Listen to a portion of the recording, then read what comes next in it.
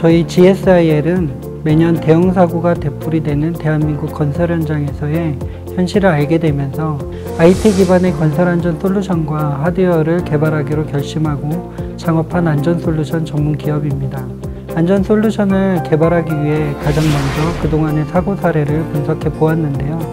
결국 사고의 원인은 보여주기식의 안전관리와 충분한 안전대책을 세우지 않은 인재가 대부분이었습니다. 사고 후 근로자가 매몰됐는데도 정확한 매몰자 수조차 파악이 안 되는 구조였음을 알고 통신이 취약한 곳인 터널부터 타겟으로 삼고 시스템을 개발했습니다. 통신이 취약한 곳에서 통신망이 제대로 작동이 된다면 많은 인명피해를 줄일 수 있다는 확신이 있었기 때문입니다. 저희 솔루션은 다양한 통신망을 이용하여 건설 현장에서 근로자와 장비의 위치를 실시간으로 파악할 수 있습니다. 본 시스템은 근로자 출력 관리, 위험성 평가, 작업 허가서, 취약개소 관리, 장비, 정정 및 재난 관리 등의 모듈로 구성되어 있습니다.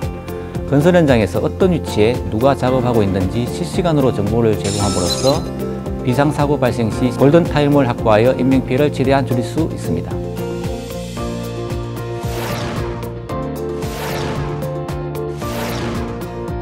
여러 통신망을 기본으로 하기 때문에 높은 ROI의 장점이 있고 웹과 모바일을 통해 언제 어디서나 현장 모니터링이 가능하다는 편리함이 있습니다.